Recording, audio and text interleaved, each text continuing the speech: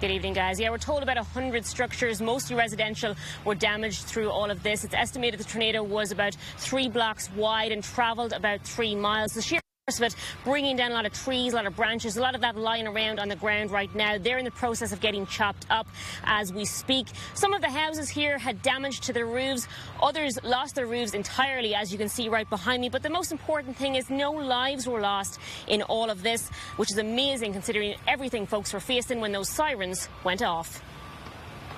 At approximately 10:48, our tornado alarms were sounded because there was a sighting of a tornado. After that, it was all hands on deck for Woodridge, but those early warning sounds saved lives. Along the track of this storm, you see instances where homes have had their walls torn off, their roof torn off, and people who are able to get to the basement or to a safe central room. After the sirens, the phones started ringing. Once the tornado touched down, we had over 200 calls for service. Those were for downed power lines, small fires, uprooted trees, and frantic relatives hoping loved ones were okay. People couldn't get out of their garages. There was damage to the doors.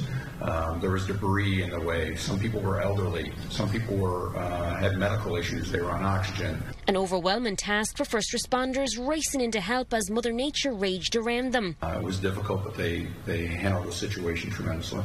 As morning broke, the true devastation was revealed. I've lived in Woodridge since 1967, and I do not personally remember any type of an event like this. The cleanup will happen over time, but the impact you don't see could last much longer. I'm just emotional because it is devastating to drive through the community that I grew up in and worked in and share with so many wonderful neighbors. Because watching your home, your belongings, your life ripped apart and tossed aside in mere moments understandably can take a toll. It's like a bomb went off.